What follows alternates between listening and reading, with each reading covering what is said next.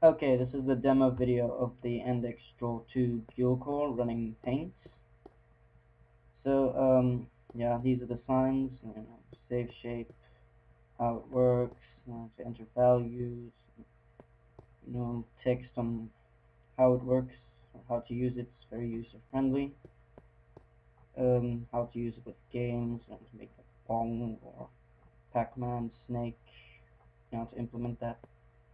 Okay, so anyways, how to use it. So there's the screen. Here's the control panel.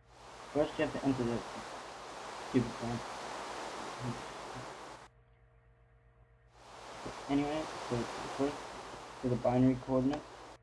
So select 1, select 2, something like that. It should appear on the screen.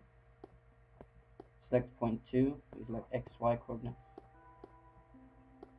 Okay, check the screen. 4, 6, use binaries. 4, 2, 6.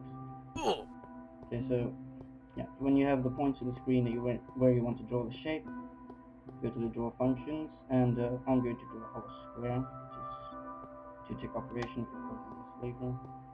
Then save, seconds.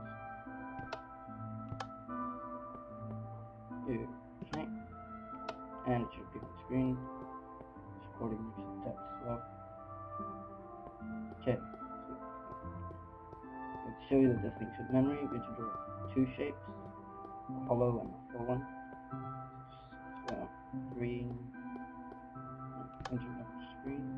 You can draw infinite number of shapes on the screen until the screen's like entirely red, of course.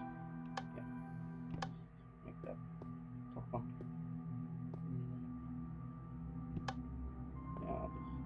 Yeah, go back down.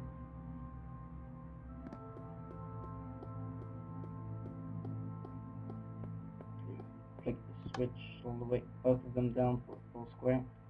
Save, and there it is. This took a long time to build. It's actually got 2 GPUs. It's being dual core. One's non-live and the other's live. The live one's used for the cursor, precisely the same size, sadly. The thing's massive. So, well, I got a video explaining how this thing works. It should be in the description or something. So, well, comment, rate, subscribe, like, that. Thank you for watching.